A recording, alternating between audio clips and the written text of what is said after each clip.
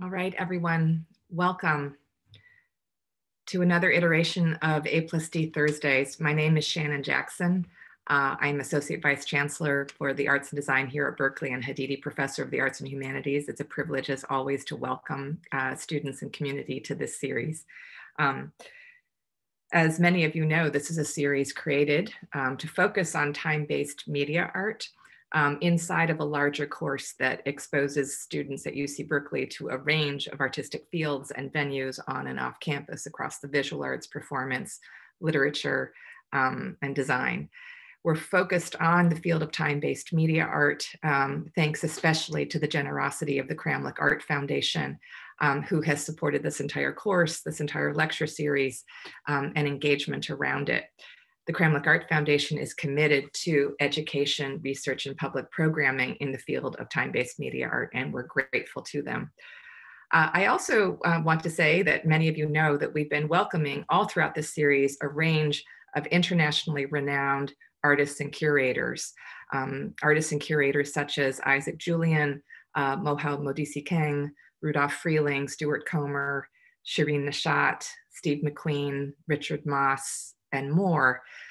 I also want to say that as international as this series has been, we've all throughout been focused on wanting to reinforce the kind of curatorial work, exhibition work, artistic work that can be found on view at our Bay Area arts organizations. So many of the artists you've met throughout the series can be found and featured at organizations like SF MoMA, Oakland Museum of California, McAvoy Foundation for the Arts, the De Young Museum, BAM-PFA, our own University Art Museum, and many more.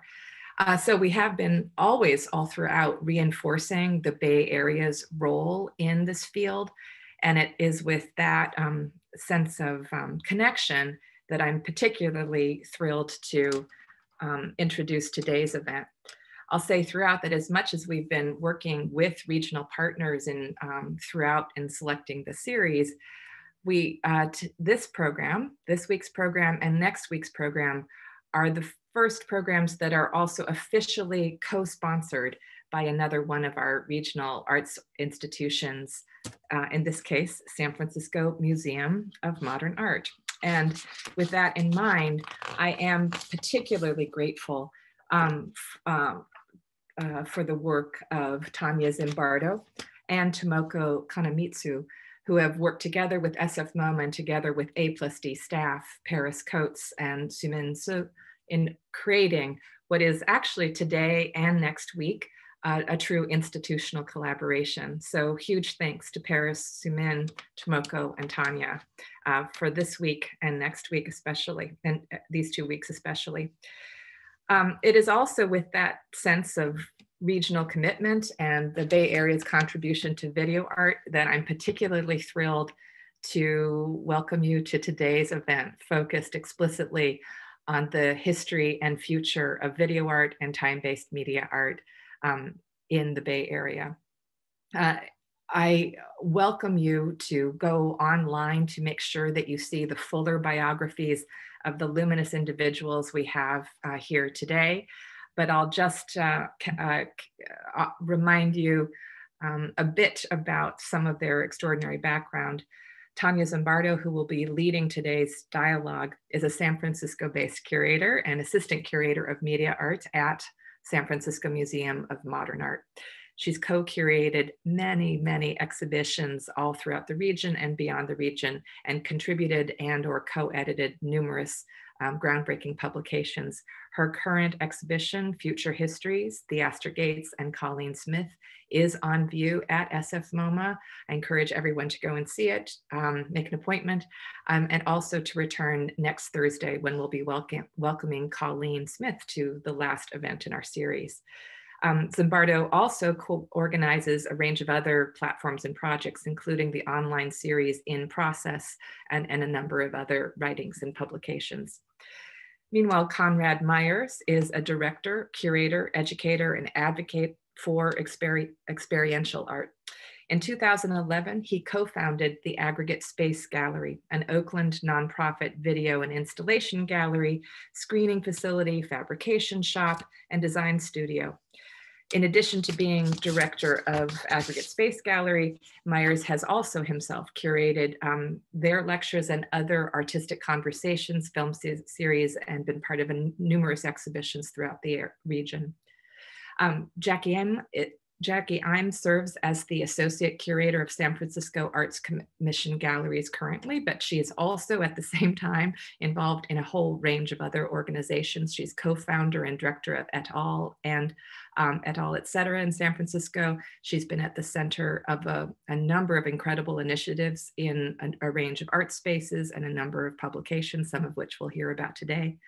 Dorothy R. Santos is a co-founder of Refresh and our fourth speaker today.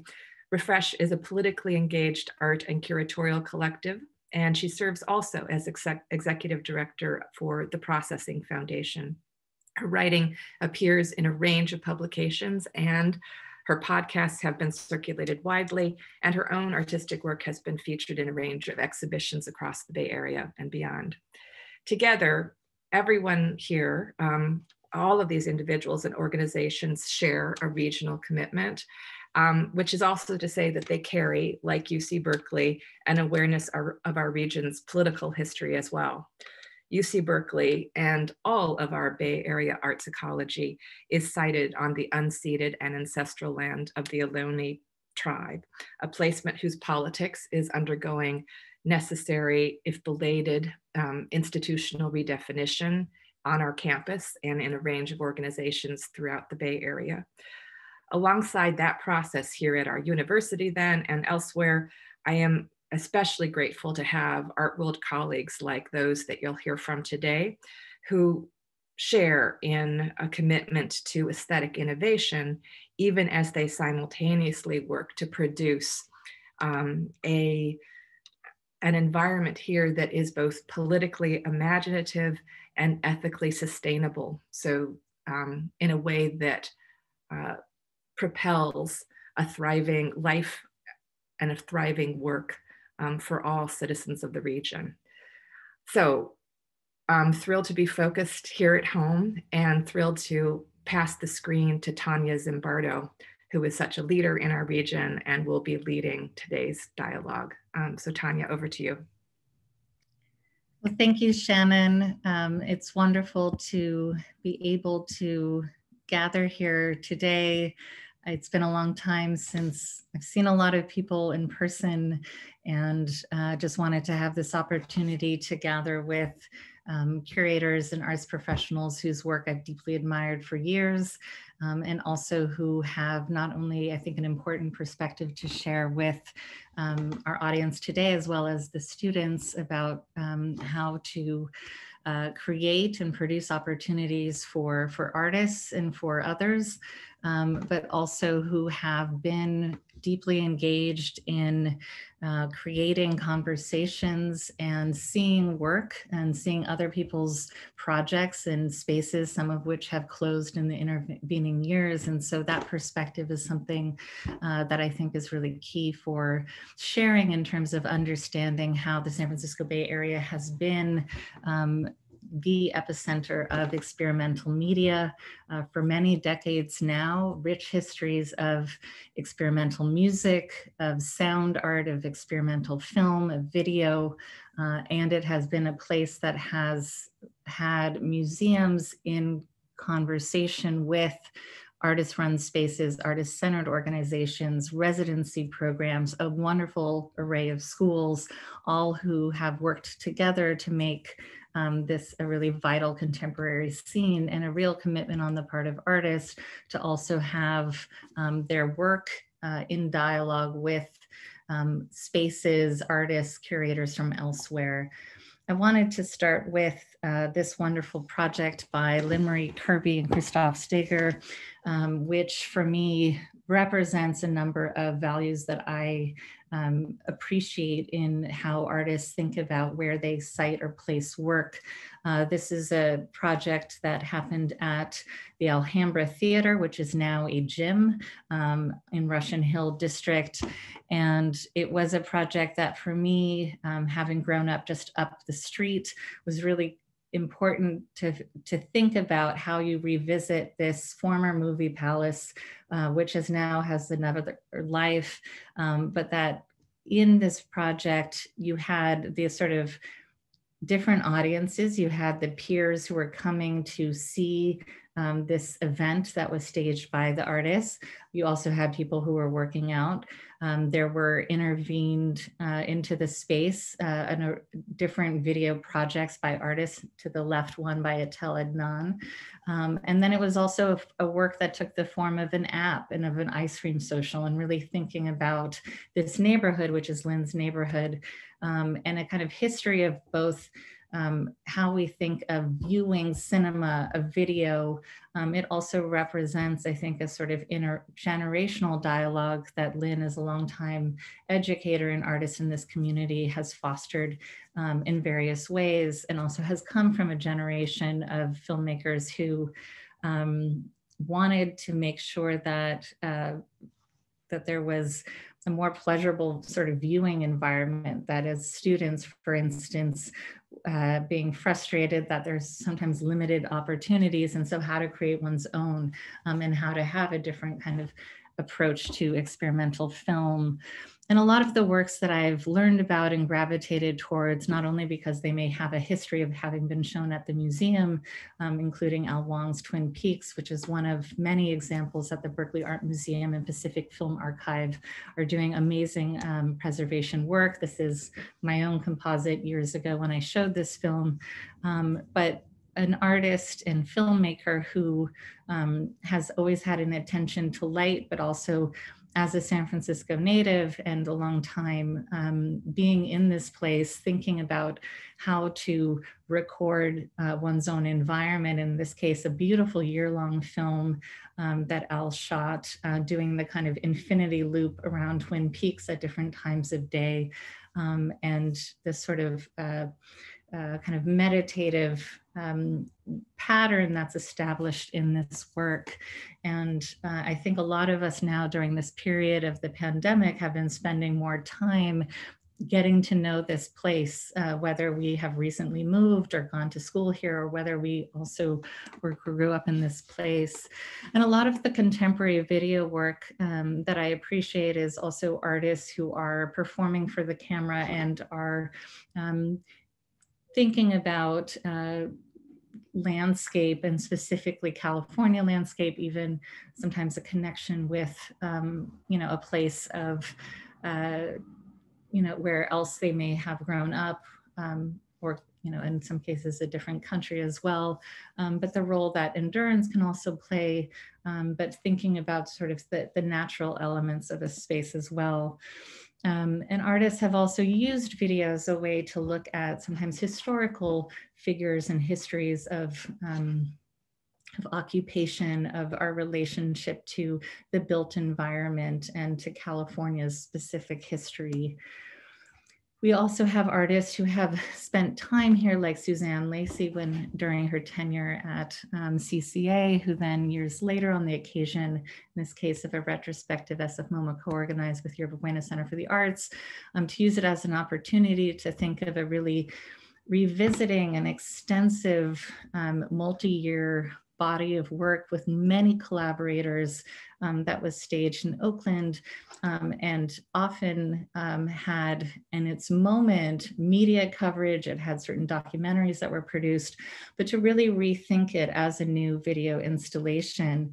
And I think that with a range of spaces, I know with this survey, a number of the artists who've spoken so far in the series have sort of, or maybe best known for large scale multi-channel video installations in a kind of immersive environment, but that video can also take many different forms.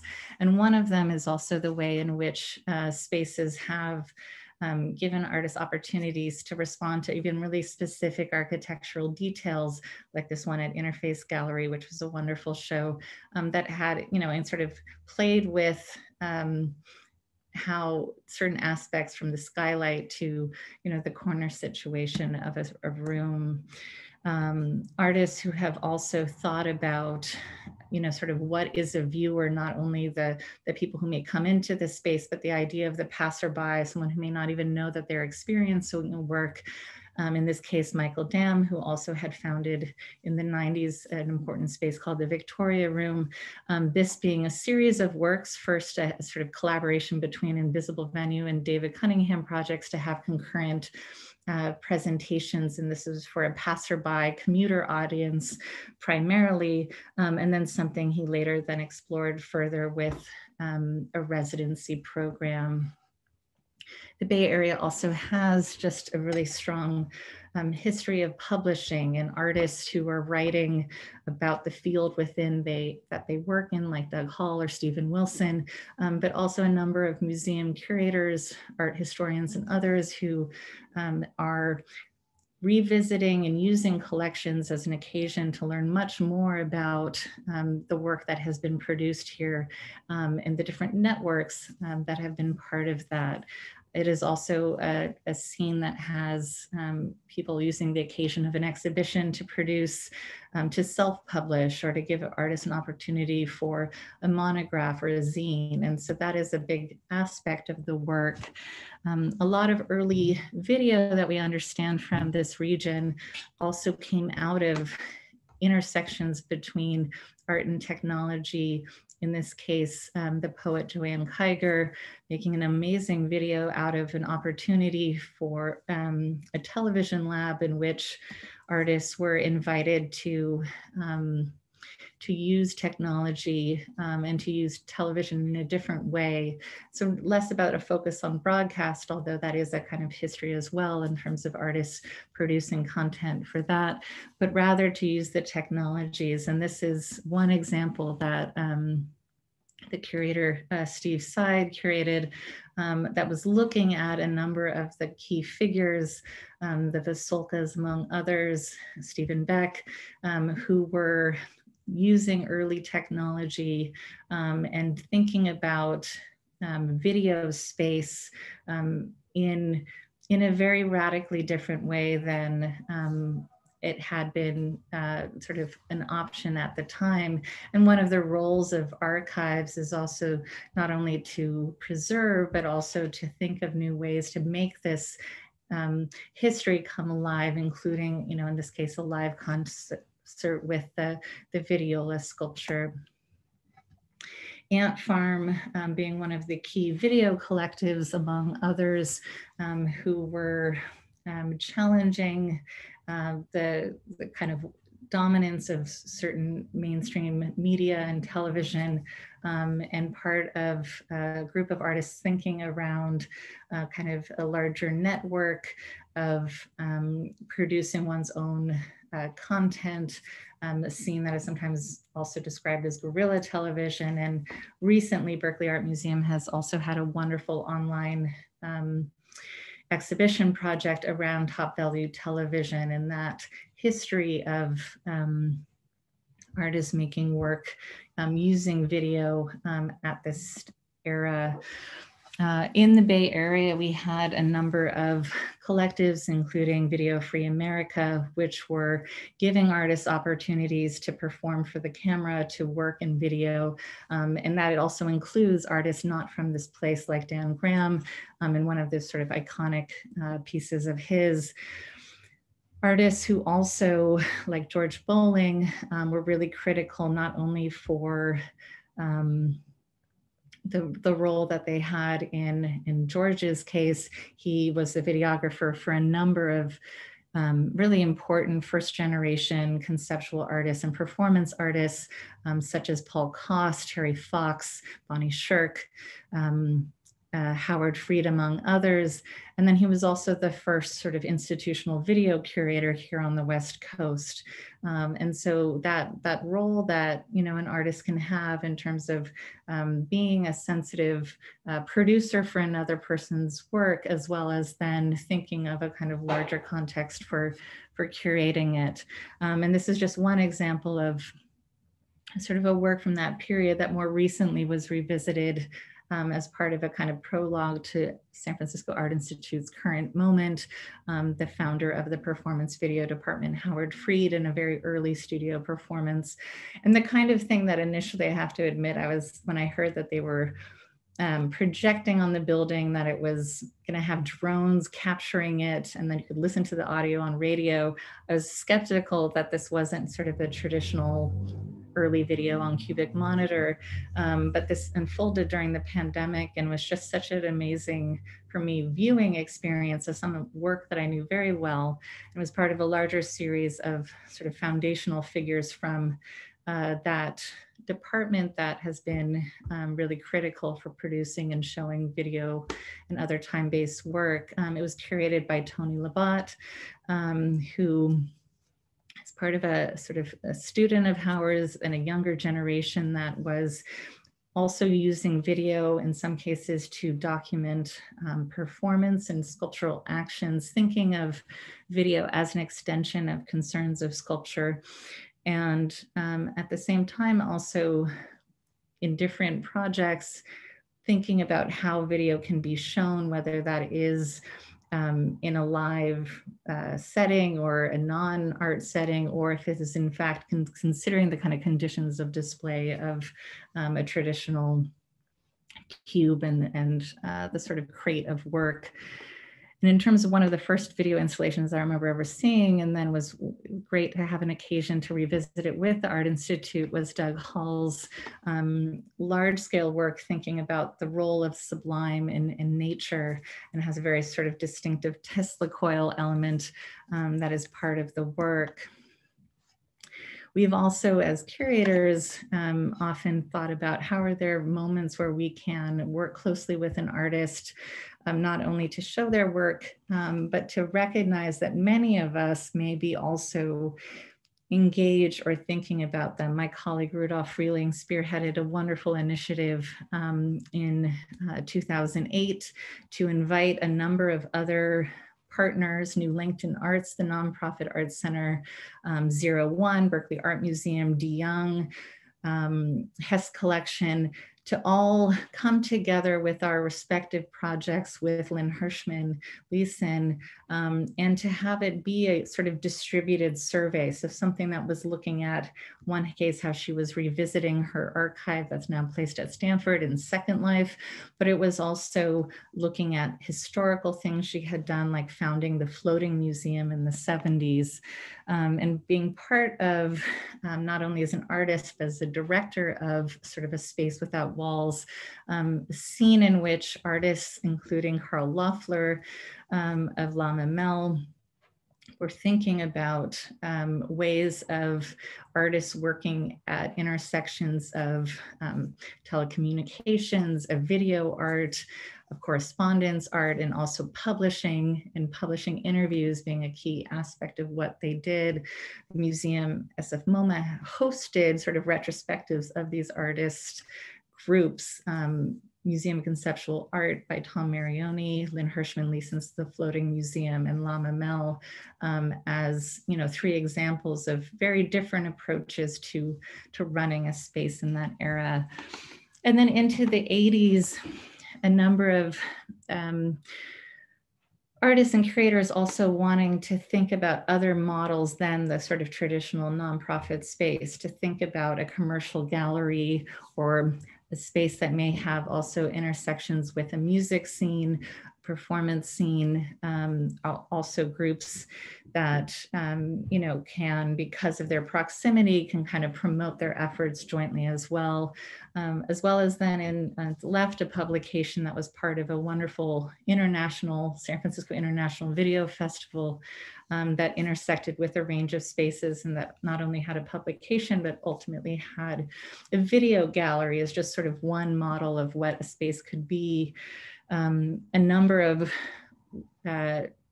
nonprofits from that period of the 80s, some of which have continued, like Artist Television Access, which has been critical for so many years in its different versions, and people who've been involved in really supporting the showing and the production of work, both in particular experimental film and with video as well.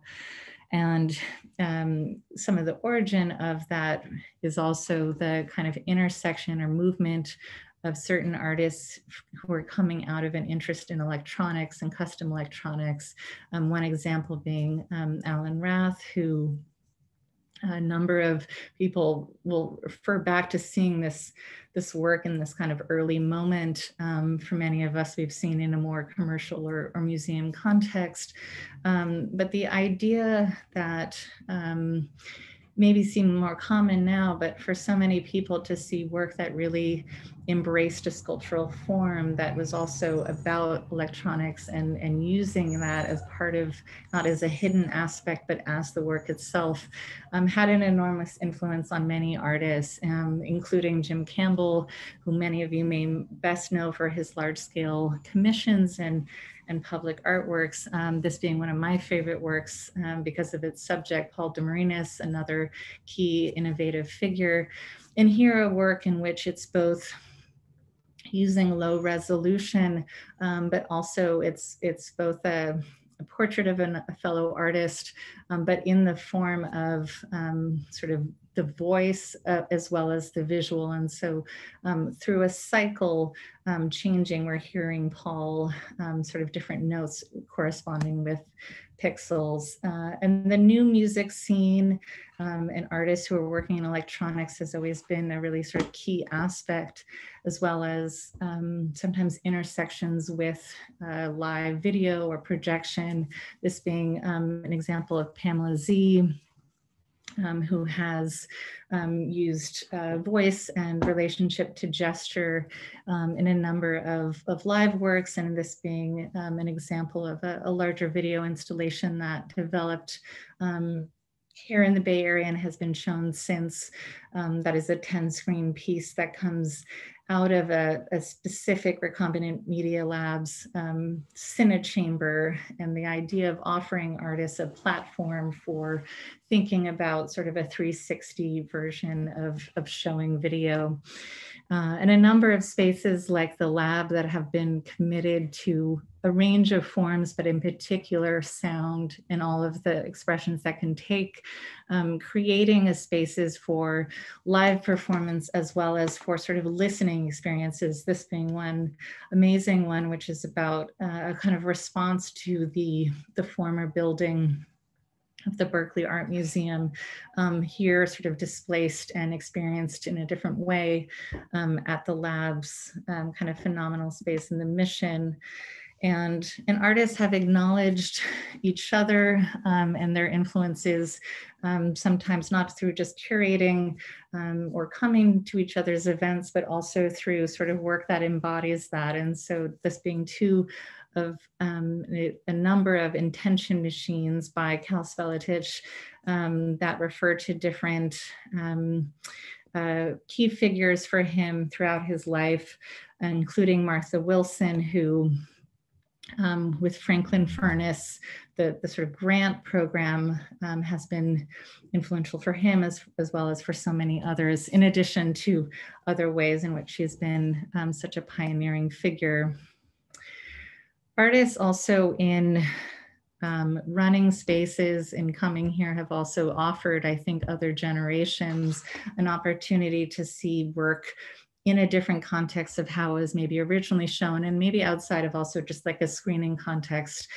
So in this, just as one example of a group show that included this amazing video from Anne McGuire, whose work I remember being floored by when I first saw it as a graduate student. And so even if there's not a large like lapse in time, the ability to think about exhibitions as an occasion to to revisit and to share and to engage others in key works that have been produced, not only to think about just understandably the desire to premiere or debut new projects. And a lot of my favorite video works are people's early video works, or works that, in this case, two wonderful sort of performance-based works for the camera, in which sort of what is off screen, as well as the idea of, you know, the loop of video being an aspect of the piece. But just for me, knowing that sort of artists can just also kind of produce work without it always being a kind of larger budget, multi, you know, screen environment, but that the single channel video continues for many years, I think, to be a really vital form of production. And someone like Desiree Holman, who his work has also can span works on paper and sort of performance-based video, and this being an example, a colleague at the museum had commissioned and shown in partnership with a number of other arts organizations in the Bay Area. And finally, Southern Exposure as, I think, not only a long-term artist-centered organization in the Bay Area, but has also been really critical in terms of their re-granting system through the Alternative Exposure Grant, that there's so many spaces and projects that are got that seed money from them, as well as then a commitment to having a curatorial committee so that there are artists who curate other artists who contribute to ideas of events, and this being one project that stood out for me in the way that it was also able to start from someone's ideas, but then also to expand in terms of a number of other perspectives, voices that the sort of overall project was able to contain. And of course, seeing over time artists like Kurosawa, who their interests unfold with different kind of source material over time. And in this case, more recently with this piece, National Anthem, that the Oakland Museum has acquired, as well as it was sort of premiered at the Whitney Biennial, responding to sort of current events and a media situation, and allowing us to sort of see it and understand it in a different way. And finally, I think this moment of spaces also revisiting and thinking in new ways, or trying out what it means to show work online. I was so thrilled that this work, Virtually Asian, was able to have, I think, like, even before this past weekend's New York Times coverage, I think it had like 5,000 views. And so to have work have a way of being highlighted and shared more broadly, and may have different lives in terms of how it is, you know, shown in the physical space as well. And then just one of the heartening things for me also in this past year is seeing curators find opportunities to continue some of the work that they've been doing in terms of conversation, but trying out formats like the podcast. And this was a series that Conrad had done that I appreciated tuning into, or in some cases going back to YouTube to watch. And so I thought that I would just end there, and we could shift to Conrad to start talking about the work at Aggregate Space Gallery.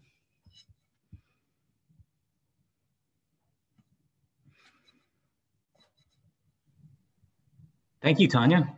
That's a great intro, actually, into kind of looking at what the pandemic did to Aggregate's practice. So I'm the co-founder and director of Aggregate Space Gallery, and Aggregate is a space that was put together by my partner and I about 10 years ago to really just do large-scale installation exhibitions. And I'm really interested in media exhibitions that have a a narrative element to them, that you as the viewer or participant as you move through the exhibition and move through the space. And so I could talk about a lot of different things, but I really wanted to just touch on a half dozen of our 60 exhibitions. And so I'm going to show a lot of images and some video and talk a tiny little bit about what all that means to me. So I'm going to start with our second annual video open call. So this was back in February of 2015. This exhibition was called Cringe. And so the way our video open call works is we do just a blind open call and we rate all the videos blindly. And I usually assemble a team of jurors that remain anonymous that work with me and looking at them. And we're about to launch our 8th at our new space, which is why I wanted to show this. So this was our second one. And as we watch all the videos and rate all the videos, a theme always emerges. And in this case, this year, all the videos were artist self-portraiture, and they all were disturbingly portraying the artist as a person that rejects social norms or challenges what their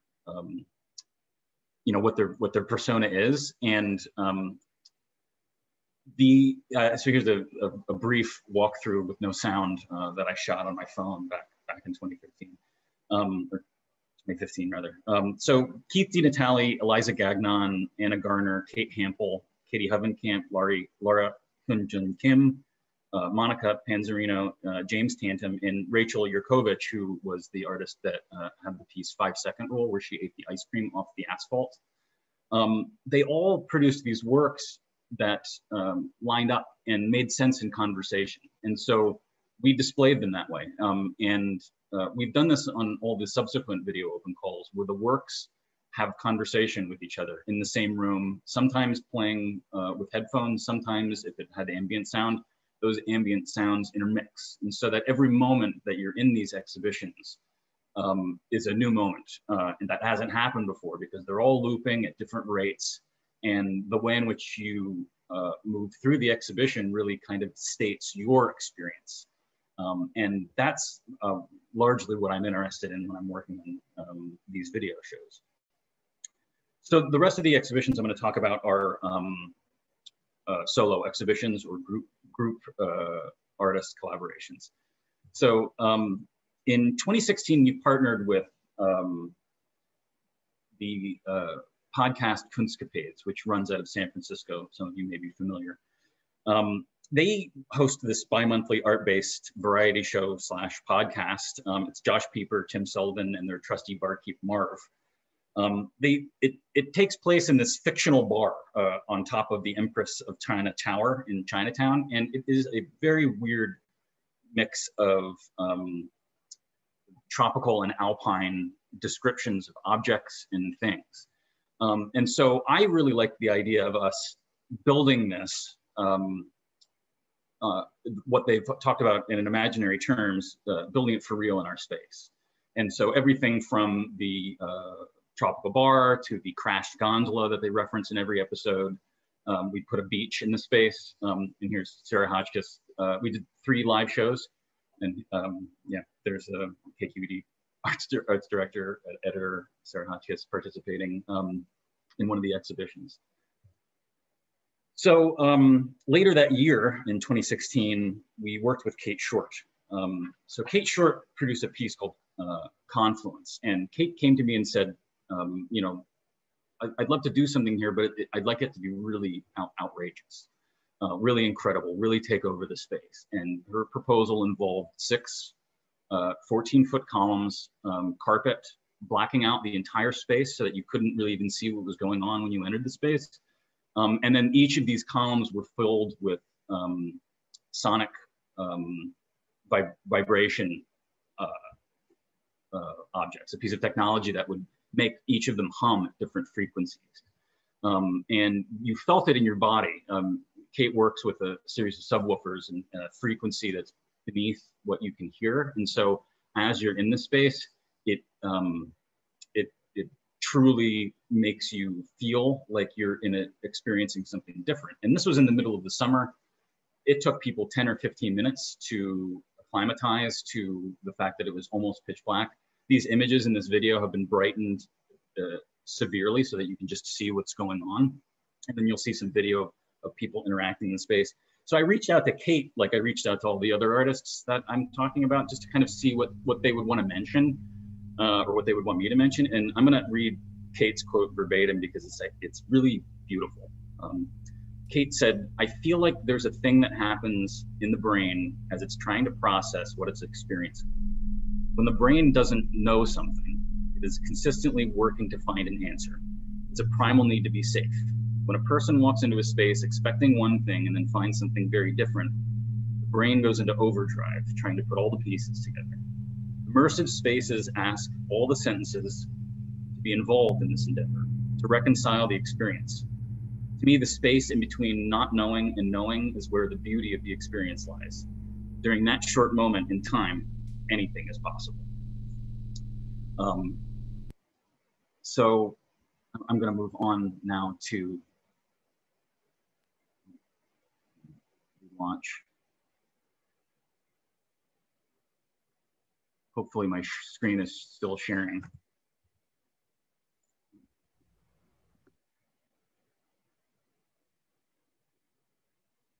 Sorry about this.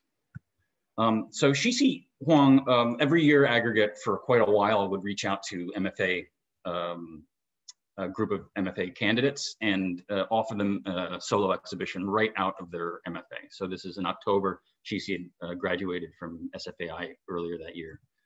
Shixi wanted to transform the whole space in a totally different way, only 2 exhibitions after Kate's, and proposed this emptiness of an exhibition.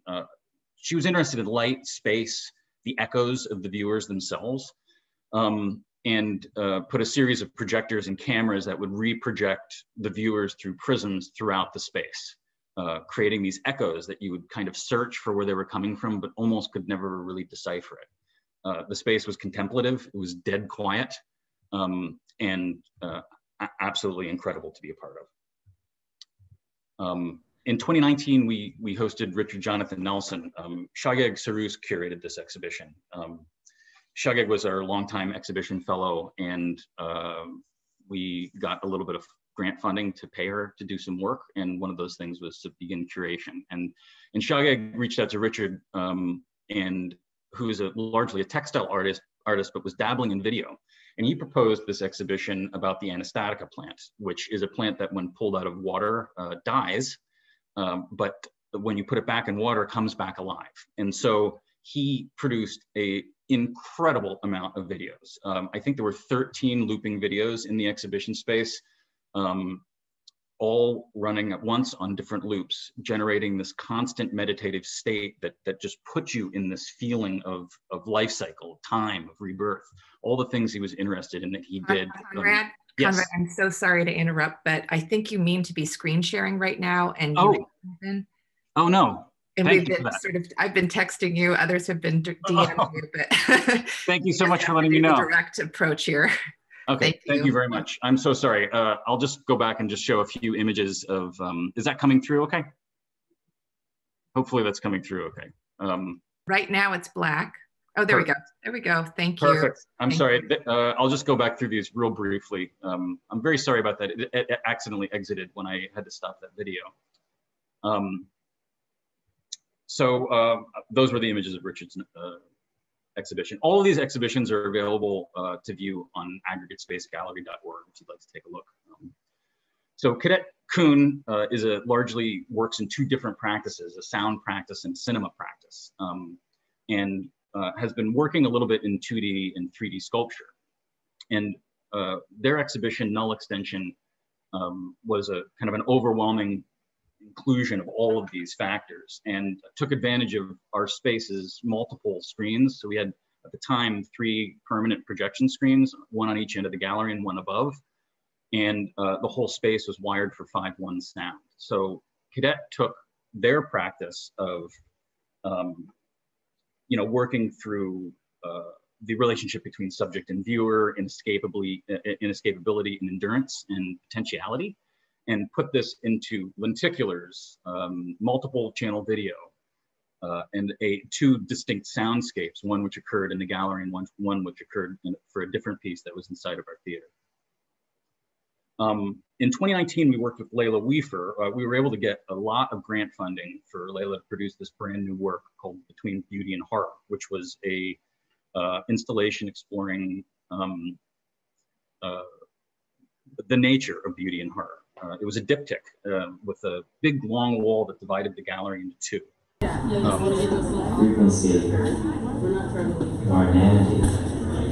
Here's a video we shot night out. Black.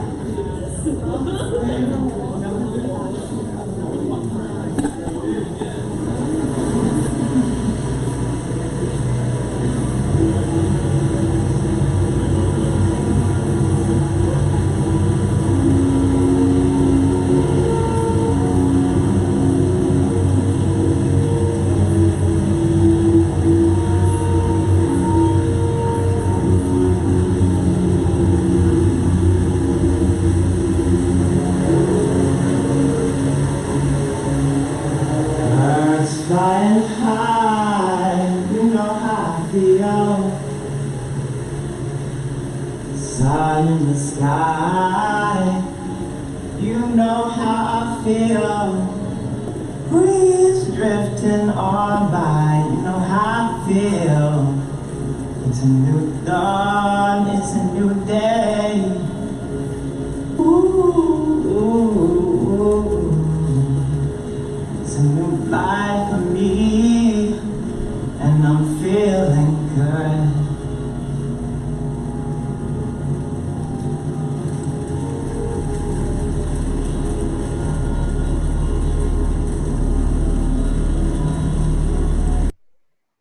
And lastly, I just want to talk very briefly about Jefferson Pinder's exhibition, Flashpoint, which still is online. It was a partnership between Aggregate Space Gallery and SFAI when Aggregate Space had been displaced at the end of 2019. And Jefferson's work is even more important now. He had retraced a series of violent uprisings from the Red Summer of 1919. And produced a series of work to commemorate some pretty awful atrocities.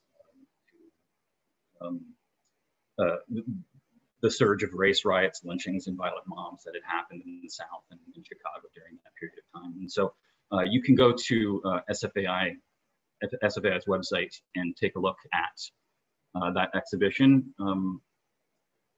And that's it. I think I'm going to pass things off to Jackie and Mel. Thank you again. Sorry for the broken screen share.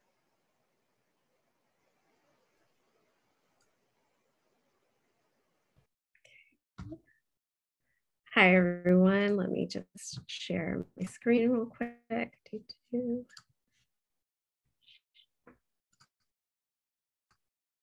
Okay, so I am going to be a bit. So this is a view from the top of the stairs of our Chinatown, of et al.'s Chinatown space. We opened that space in 2013. It's in the basement of a dry cleaners, and it's sort of a really good controlled exhibition space. We can and it's allowed us to show a wide variety of works, including a lot of video works and any kinds of work that require a dark space, because we can literally get it pitch black. We also have a space in the Mission on Mission and 24th Street, which is more of a traditional storefront gallery space. But when we opened the gallery, we kind of called ourselves a commercial gallery that does projects, meaning that we're a commercial gallery. We sell work, or we try to sell work, whatever that means. And we're also really invested in artist practices and in trying to be as artist-centered as possible, seeing ourselves as collaborators, showing work that artists are interested in at that moment. And we extend that same support to independent curators who we've invited to curate exhibitions and projects with us.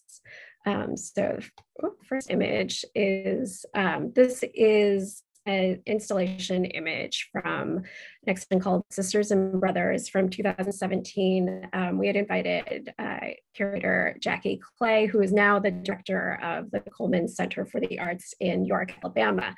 This exhibition is of 3 early video works by Colleen Smith, Jaguar Mary, and Ayana Udongo. Jaguar Mary is the projected image on the back.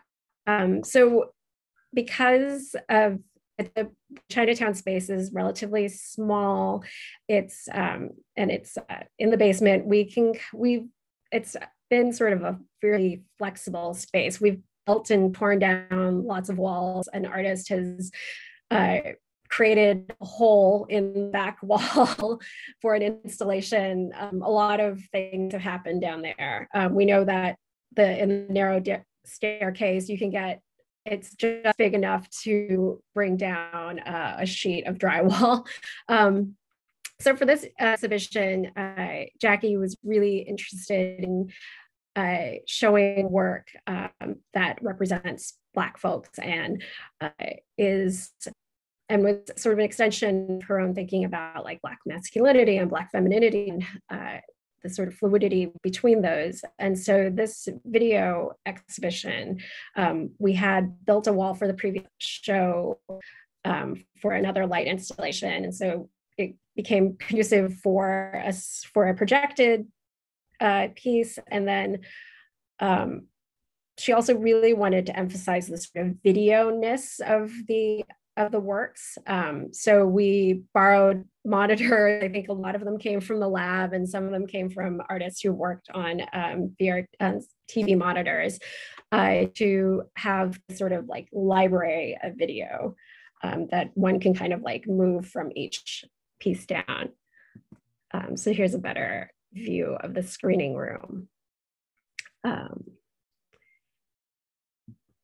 then as you can see, because it's sort of we have sort of this bank of fluorescent lights, so it's normally a pretty bright space, but for exhibition that require video, or maybe if we, for instance, in this 2-person exhibition from 2016, we have a video by Jackie Connolly, who creates these sort of narrative videos in The Sims. And on the wall, we have drawings by an artist, Brandon Drew Holmes. And so it allows us to kind of like play around with lighting and how best to exhibit things. So going to get lamps or wall-mounted lamps for these show to specifically spotlight these without disturbing the video. And similarly, we did sort of a similar clamp light situation to light the works in this show, which was curated by an artist, Keith J. Verity. And all the conceit of the show was that there was a series of video works by John Wilson, who has just had a show on HBO. And on all of the other artworks were all by sculptors, and he asked them to make sort of seating for this video work. So the sculpture by Peter Harkowicz, Meredith Hilbrand, Ann Libby, and Matt Siegel. But it allowed, I think, for Keith, who's worked with us as an artist, he knew the space, and he knew that a lot of the flexibility the space allowed for, and how it, with the sort of like long space, it's really conducive to having a video work on like the back wall. It's sort of like theater-like in this very weird basement-y way. We've done this is a show from 2019 by Hee-Soo Kwan, and it was curated by Maddie Klett. And again, we have like a lot of playing around with different light sources, having a video projection, but also try to figure out creative ways to exhibit the sculptural work that's in the show. It's a better view of the video work. And because we're sort of really artist focused, we have sort of longstanding relationships with artists that we've worked with. Someone like Anthony DeSouza, who this was his first solo show with us in 2015. He's someone who early in his career was doing a lot of video work, and eventually kind of did a lot of sound work and narrative sound work, and then eventually kind of into this realm of like things that's of work, of objects, of found objects and created objects that refer to a lot of the same concerns he's had with video work and this sort of media consumption and sort of even like references to Gothic horror or science fiction.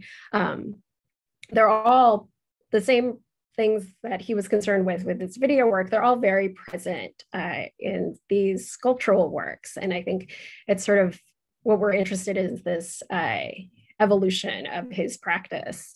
So this was his first solo show. And this was his second solo show with us at a space that we had at Minnesota Street Projects in 2017. And what was funny, I was thinking about, you know, we were given this prompt of thinking about moving image. And for this show in particular, all of the objects in this exhibition are movie props. So I think this weird object thing, I think it was from like the remake of The Day the Earth Stood Still. This basketball is from the movie Prometheus, but you don't necessarily know that coming into the gallery. They just all kind of seem like these random objects. But I think that there's like this really interesting tension of these objects that have this sort of like movie aura, but then also this additional added aura of the artwork. So there's like this really interesting tension there. And I think I want to kind of end with another show of artwork that we did by someone who is well known as a filmmaker, but we didn't show the films, is artist Kurt McDowell. This was an exhibition curated by Margaret Tedesco in 2018. And Kurt McDowell was a filmmaker who kind of came up in the same group as like George Kuchar and Mike Kuchar, but he was also a pretty prolific artist, and he was someone who had worked at the Roxy Theater and the Mission. And so, you know, these photos, these photo collages here are all photo collages from people he worked with at the Roxy. There's other photos or other works that we have where he did portraits of all of the employees at the Roxy Theater that would be up in the Roxy in the lobby. And a lot of what we showed were works of portraits of all of his friends and his community, and also props and posters that he had for his films. So it was really not only an exhibition of Kurt McDowell's artwork, but it was also this really poignant and sort of loving portrait of his community of filmmakers and artists and just sort of other kind of San Francisco weirdos, if you will. So this was like a casting call for one of his films that was with a screenplay by George Kuchar. I think in this picture, you can kind of see this, this is a prop where he, like an opening shot of Thundercrack of the house that everything takes place in. And then this is like the end credits of one of his films. But as you know, as I said, it was this really beautiful portrait of this period of time and his peers, and throughout the exhibition, it was just all of his friends' names, picked like multiple portraits of Mike and his sister Melinda, and like this one, his portrait of George. So I think I'm going to stop there and pass it on to Dorothy.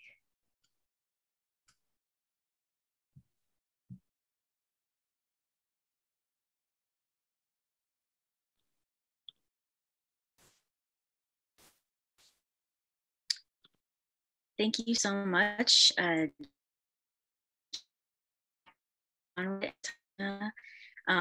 really excited to be here with you all. I am Filipino American. I'm wearing a denim top.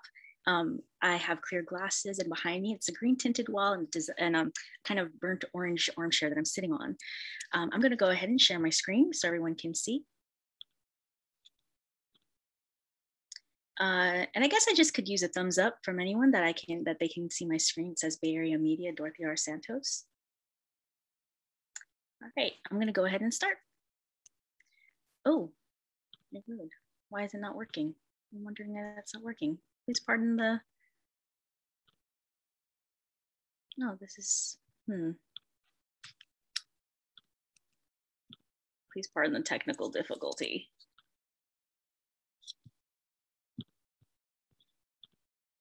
All right, here we go.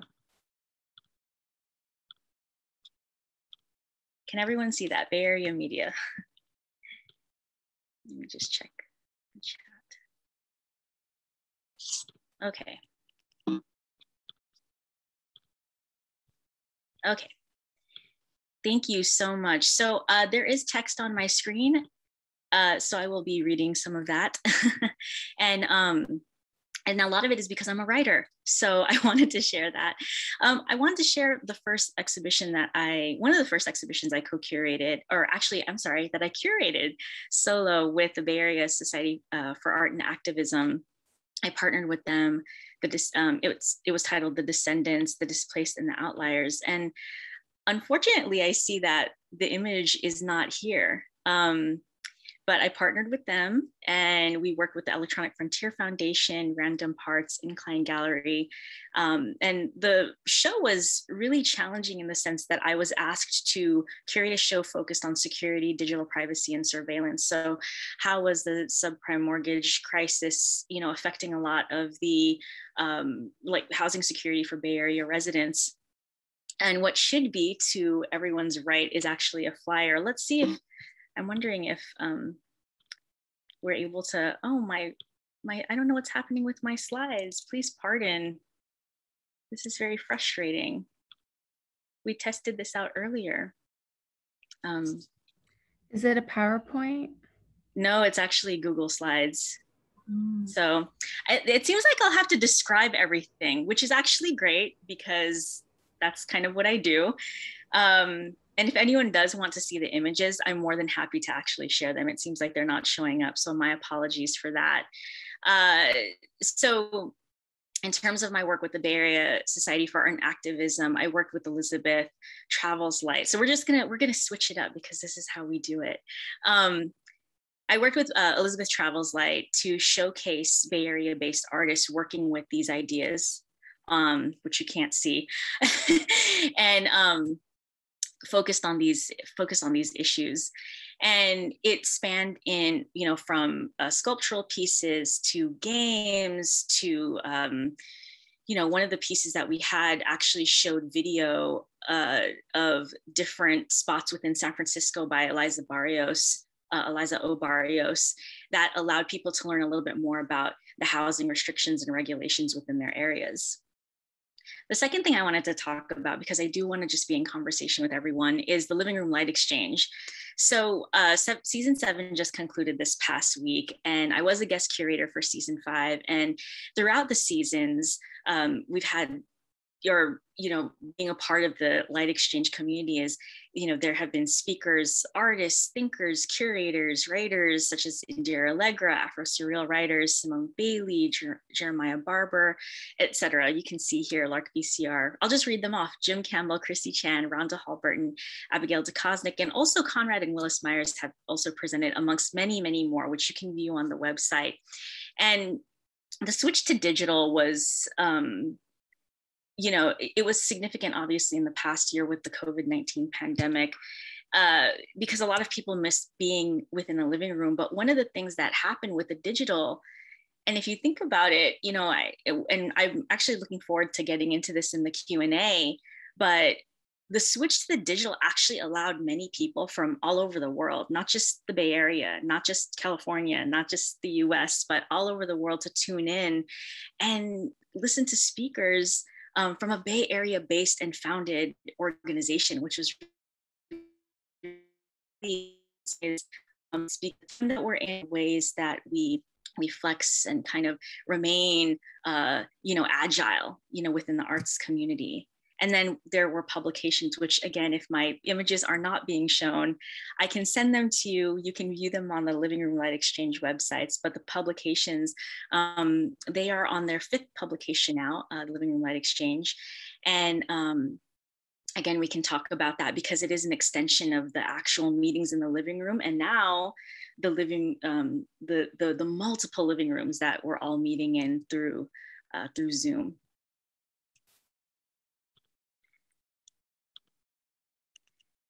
And finally, through Slash Arts Digital Room, and this is so interesting that the images are not showing up.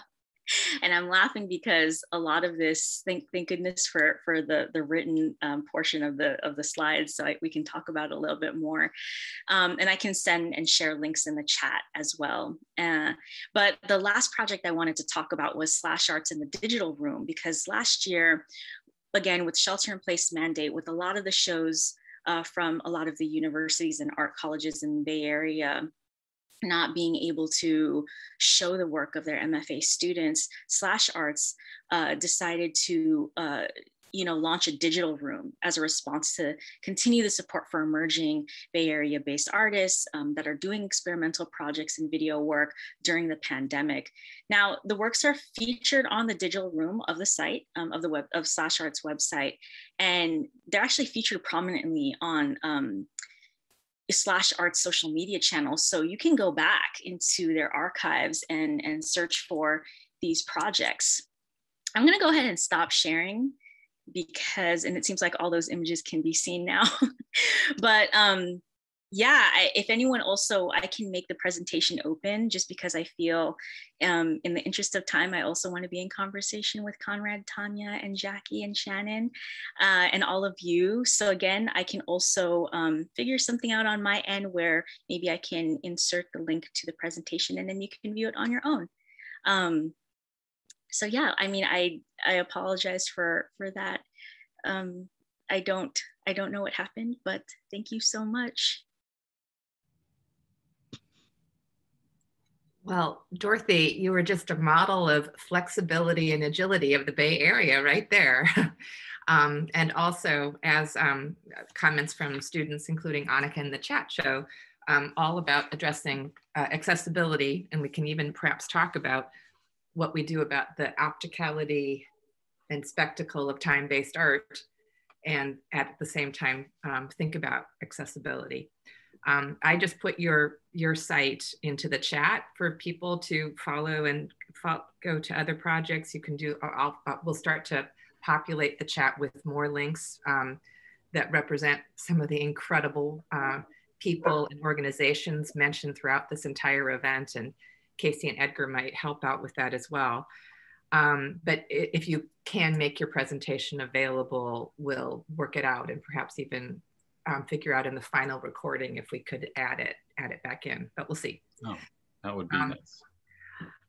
All just to say, first though, and last, thank you everyone for an incredibly rich, poignant, probing, rigorous excavation of the history of Bay Area video art and its lively present up until this this moment now, where themes around the role of video art and the shift and pivoting necessary during COVID have all come up as topics throughout this entire series, and all of you have offered some reflection about what it means to be working in this field at this moment as well. So up to the minute, ultra contemporary, and also historically, so rich.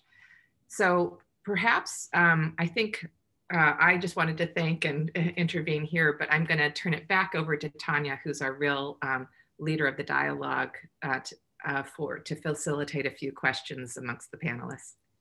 And Thank you, Shannon. start to turn to the rest of the audience in a bit. Thank you, Shannon, and thank you, everyone. It's really great to be reminded of a number of shows I've seen and different aspects of the work that the three of you have done and also supported other curators and artists in doing. Being reminded of, I remember the first time seeing Aggregate Space and feeling like that the space that you had chosen at the time was able to really support not only media, but really like sculpture of a certain scale, and sort of at the time a feeling that there was such a need for that. Jackie, the way that that you guys have also been not only offering these important solo shows as well as group shows, but that there's been a real commitment to also having dialogue with a range of other spaces here, as well as sometimes exchanges that you've done with galleries elsewhere, or that sort of bridging between different scenes, which is so important.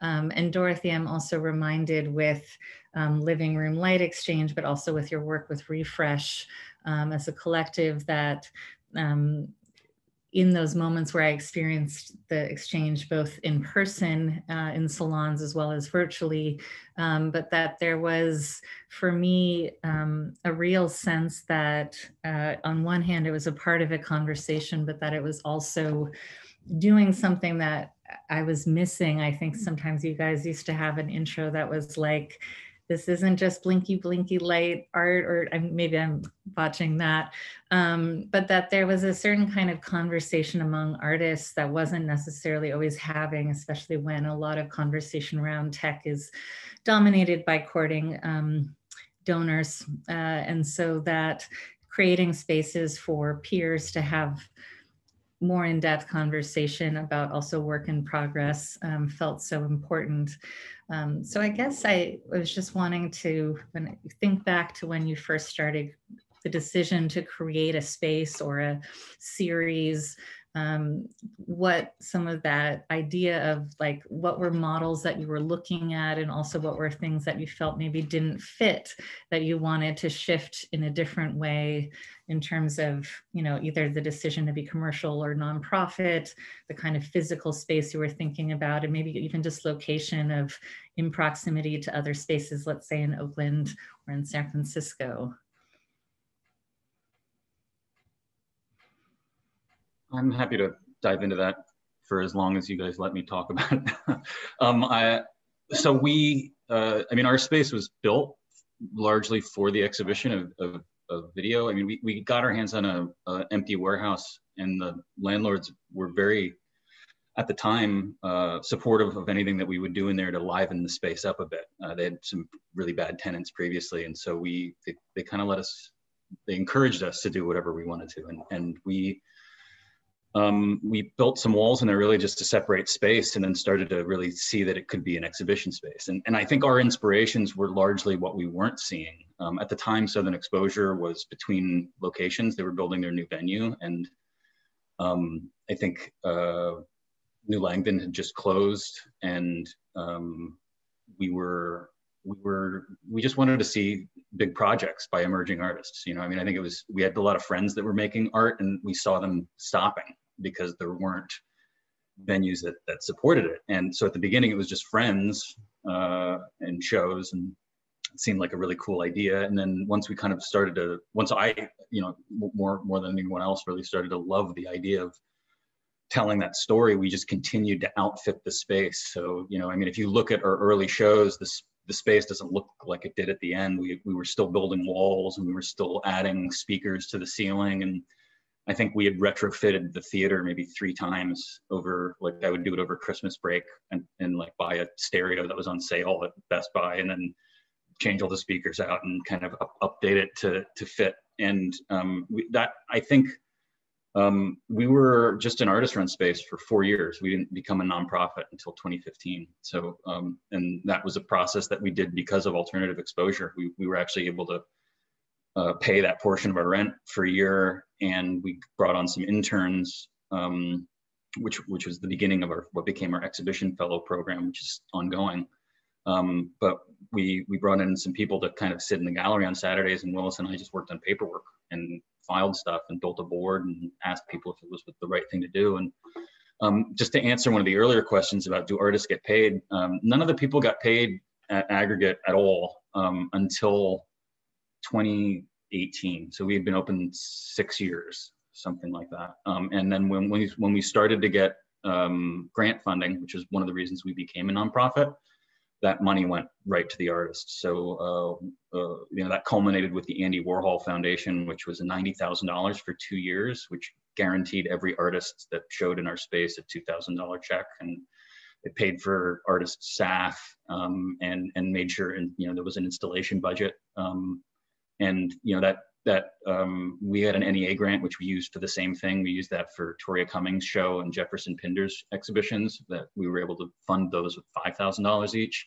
And so it's contingent on if we get grants, that money goes to artists. It's not a hard sell of a equation. And I've been mostly a volunteer since the beginning, although when we do get some grant money, I sometimes take a bit. But for the most part, we're really just trying to get people enthusiastic and to not leave the Bay Area, and to feel like this place can house the exhibitions that their MFAs taught them to make.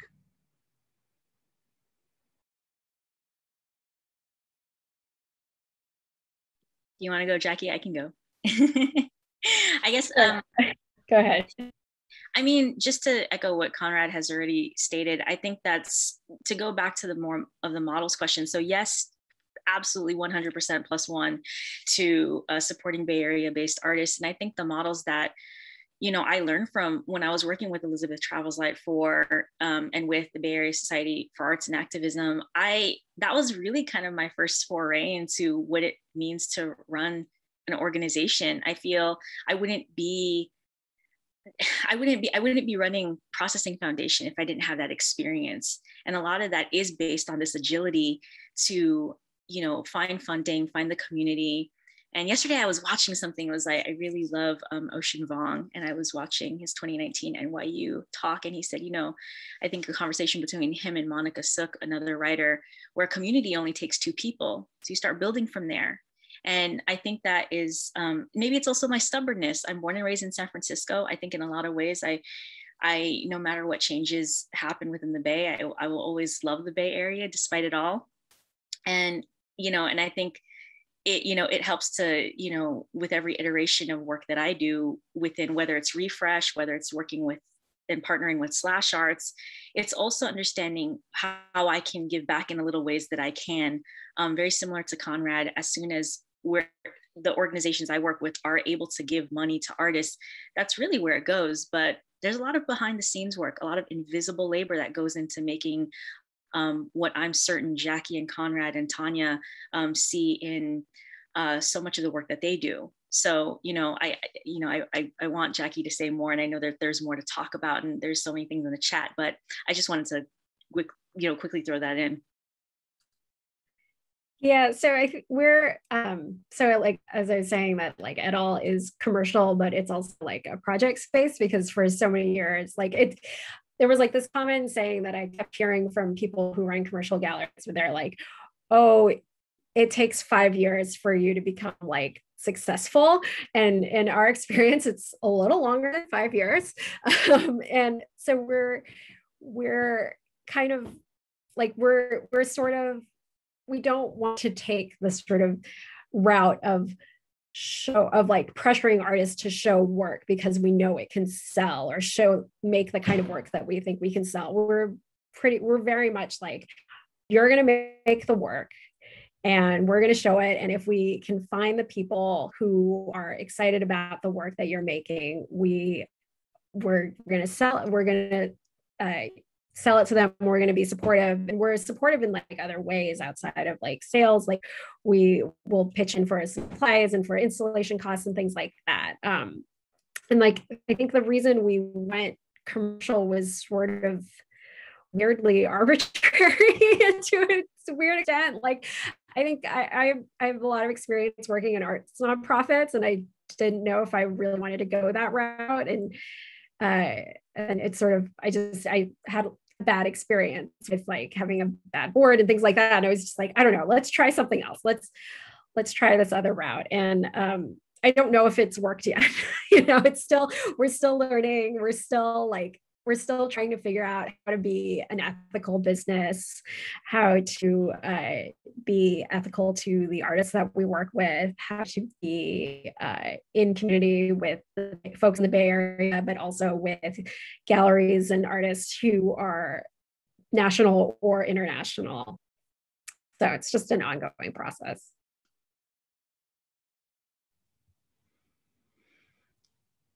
And I think with a lot of media also coming with, you know, there's opportunities to work closely with artists to produce something for a space, but I know it can also be, for a lot of independent curators, also just a barrier if, you know, how to afford equipment, especially anything more specific, in addition to the point that was also raised about artist fees. And I know, you know, for myself at times, the comfort level I have with independently showing experimental film, but you know, working on an AR app, I don't even know how I would get a grant for that. And so just that kind of challenge that I think a lot of people encounter is being interested, but how can you, if not have the physical space, like what are the other kind of resources? And certainly there are a lot of great residency programs, some of which have also historically and more currently have, you know, brought together sort of art and, you know, tech industry as one model. Also, sometimes the way I've seen with galleries, they, you know, work with not only collectors and consultants, but sometimes that there's also people who've come forward and say, you know, I don't want to live with this work, but I support this artist and I'd like to, you know, make sure that, you know, I can help the museum with a project or, you know, some space. And so I think all of us are sort of navigating these different models. And I know for when I think of some spaces in the past, like Jasmine Moorhead's wonderful Crow's work, which was a neighbor of Conrad's, you know, a project that was specific to photography and video initially, and then expanded to painting, but, you know, was intended to be commercial, but that was also able in its vision of programming to not just have like, okay, you have to be on my roster and it has to be a certain kind of work that sells. And so I've been interested in just also how curators and directors of spaces have thought more expansively of like, what can we show, even if we are trying to occupy supporting artists through a commercial project. And it also seems that there's, in terms of just like audience and building audience, that there's a lot of partnerships that are happening. I'm thinking more recently of the 8 Bridges, but also I know Conrad with Oakland Art Murmur and other initiatives over time. Is that something that you seek out in terms of your spaces, or does it come out of other kinds of conversations?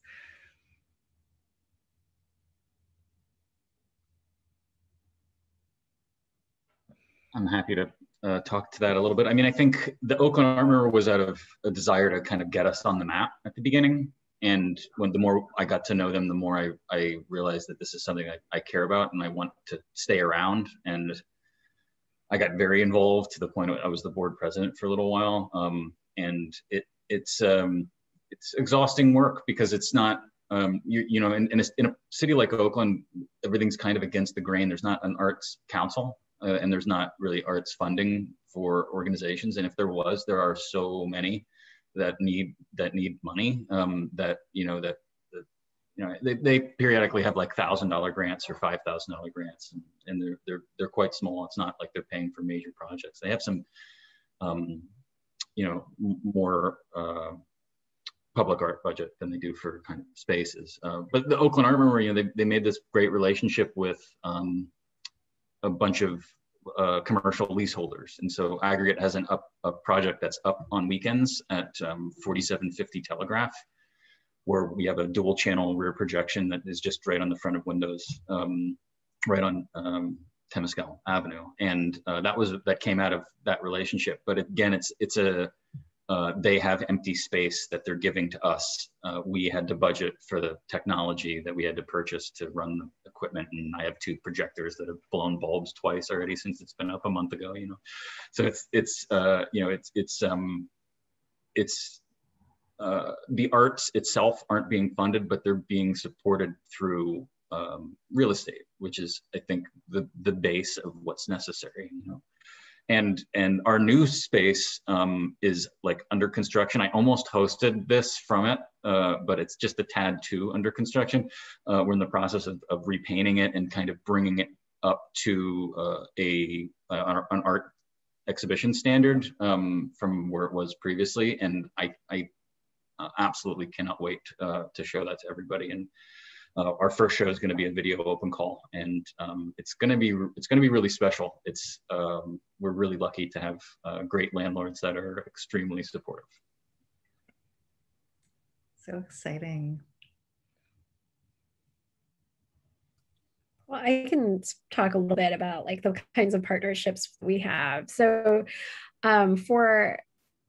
when we had a space at Minnesota Street Project, so a few of our exhibitions were sort of these split exhibitions. Like one half of the gallery was an exhibition that we organized, and the other half was an exhibition organized by a gallery that was from outside of the Bay Area. So we've had Cooper Cole, which is in Toronto, Queer Thoughts, which is in New York, Yatapec, which was in Mexico City, and so on. And so those sort of came out of this conversations that we would have with our sort of peer galleries that we would kind of meet up with. And a lot of these conversations took place during like art fair season. So we would be at a fair, and it has this weird, if you've ever worked in art fair, like NADA or any of the other bigger fairs, it has this weird sort of summer camp vibe where you're like in close proximity with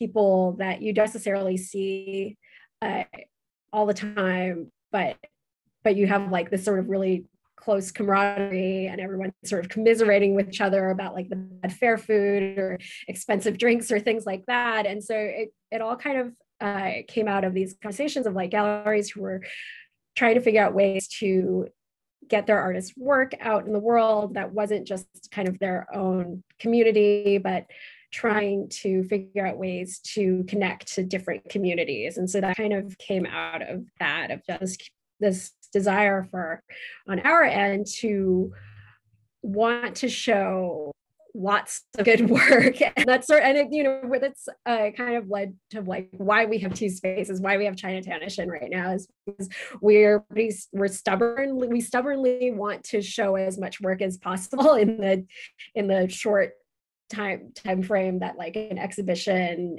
within a year, like how many exhibitions there are in a year. Like we want to show as much art as we can. And so, you know, we don't have these sort of like collaborations, but we still do, like, we're still like working with other galleries or working with other curators for like, we talk to them all the time, and we'll host shows and things like that. All right, incredibly rich, and we only have a couple of minutes left. So perhaps we can turn to some of the questions that came up in the Q&A section of Zoom, as well as those that are also in the chat. Tanya, would you like to address Marcella's question? Yeah, so there's questions about, and great comments that have been made also about the potential of online spaces and online and virtual exhibitions and series, and especially as an alternative to physical spaces in places like the Bay Area that can be prohibitive in terms of gallery real estate. Just curious if you guys have perspectives and maybe even how that has changed and more recently about how you see the work of online. I can start there, since I've been working a lot with you know, different artists through Processing Foundation. I know that there is one online show that is happening right now that is being organized by Transfer Gallery. It is California based, but I wanted to speak to the different types of ways that work can show up online. I did not want to bring this up, so please forgive me, but I'm bringing it up. But a lot of the questions I get are around NFTs. So these kind of non-fungible tokens and how that works with digital artwork. And the reason why I'm bringing it up is because NFTs also include GIFs, or GIFs, however you want to pronounce that. So moving image as well. And that type of economy that is still being, I mean, right now it kind of feels a little bit like the wild, wild west, which is a consideration that we need to take when, you know, the more logistical things like, you know, convert dollars to Ethereum. It's a really interesting space right now.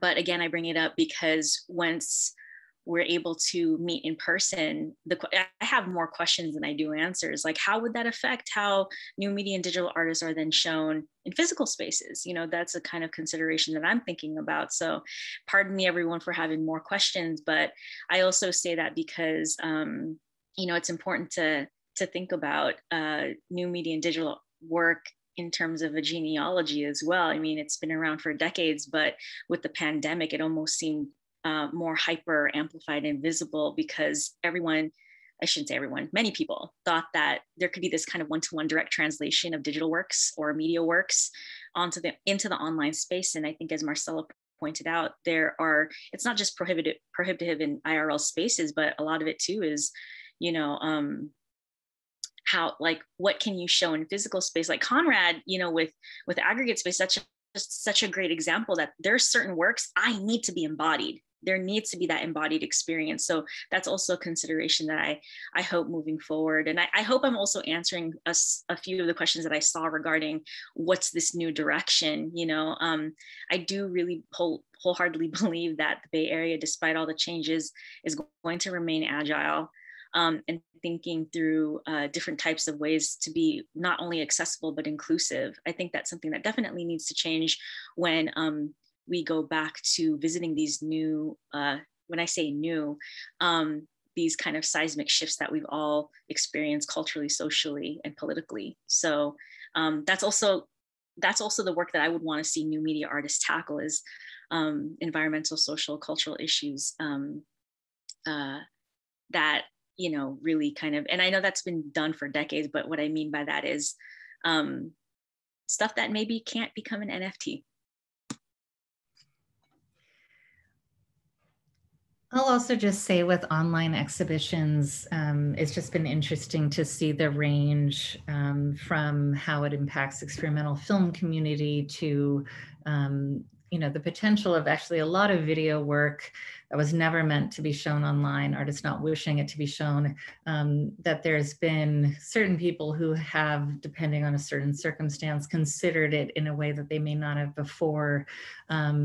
I also know that there's, you know, just a history here in the Bay Area, a little different, of artists who are creating work specifically for the internet, some of which has now been retired, but that a lot of venues, and I remember when spaces, I want to say, I forget if Southern Exposure did, New Langton Arts, museums like SF MoMA had certain online gallery portals that we were experimenting with.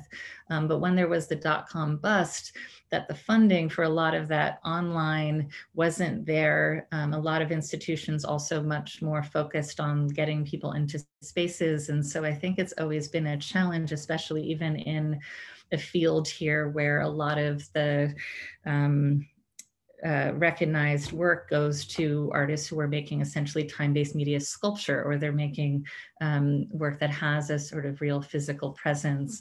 But there has been a lot of creativity, I think, for years. And Lynn earlier, Hirschman Leeson, as someone who's like, well, let's explore how I revisit my archive in Second Life, also still doing shows and installations, but that can be a way to think about it. Or you know, seeing more recently galleries which have been like, let's, you know, try this out, having a show in a gallery, like, you know, a game virtual chat room, or let's use this essentially real estate software to explore spaces. And I've just been excited by the fact that I can see and have a lot more dialogue with people who may not have shown up in person to an event. And I think that's something we also take into consideration, that there's a lot of us who spread out in the Bay Area to Vallejo and Sonoma, you know, like So that's a reality, but there's also this sort of Bay Area art diaspora that happens when people go to move away and take teaching jobs, et cetera. And so Zoom is still, I think for me, I'm pretty enamored by the fact that we can have these kinds of conversations, even though I miss the in-person. And so I think online exhibitions is something I am still hopeful for. And that also, I think when it comes to screening work, there's just certain work that doesn't make sense in a cinema. And so maybe the online space is a space for showing like performance video, for example, or documentation that doesn't have the pressure of a physical show. Tanya, that was, oh, sorry, go ahead. Oh, no, go ahead. I maybe can jump in with like maybe like sort of a counter. Like I think when the shelter in place mandate came up, it was sort of a weird relief to have a break of like, and I think with being on Zoom and like in meetings all the time for work, I have this like reaction, like it's sort of like a negative reaction to events online, because I was just like, enough, that's enough, I'm done. Like after a day of work, a day of being on meetings. And so there was like this weird thing where there were a lot of like sort of online art fairs, and we would get invitations to do this. And we did a couple, but it always just seemed absurd, right? To have this exclusive online art fair. And it's like, it's just a URL. It's just a URL, guys. So it's just like JPEGs on a screen. And so it always felt like really absurd. And so when we early last spring, summer, we kind of were like, all right, let's push this to the absolute extreme. We hosted exhibitions in Animal Crossing. And we had like a video, like we had it set up where we had a computer filming the Animal Crossing world, and I built a gallery in my little Animal Crossing house, and we had a Zoom opening reception, because we were just like, this is all absurd. This is all surreal. We're all in this weird nether space of like Zoom rooms, and not being able to see art because all the galleries are still closed and all the museums are closed. So let's try to hang out at least and let it be weird. And I can change little outfits in my Animal Crossing and visit my neighbors, but also still like look at this weird JPEG art that's like tinier than what a digital art fair was, and just kind of like push that to the total extreme. Thank you so much for that, Jackie, and thank you, Tanya, too, and Conrad for the last round of disquisitions, responding to the onlineness of everything, which also I think tacitly is addressing Susan Joyce's question about new directions for how we place art, and also the skepticism along the way. Dorothy, thank you for the comments here that you're providing in the chat. That in many ways how people are handling the onlineness of everything, or using real estate programs as artistic material, or all of these different manipulations are perhaps part of the genealogy of re-inhabiting and hacking space that from the very beginning, Tanya shared with us in her opening history of the Bay Area video art history. You can think about all of the different ways that video artists in the Bay Area occupied space in creative and unconventional and eccentric ways. And you could say that this is part of the ongoing genealogy of that experimental practice. There are almost 90 people who stuck with us past the end of this event. I want to thank you for staying with us and being part of this conversation. But most importantly, I want to thank our panelists, Tanya, Jackie, Conrad, Dorothy, such luminaries, such committed advocates, such in the trenches workers, and such out of the box experimenters that we're also grateful to have in our ecology. Thank you for your time today. Thanks to everyone for joining us. You're getting thanks and gratitude in the chat. And look forward to our last program on Thursday with Colleen Smith. Hope you'll join us. Thank you. Thank you.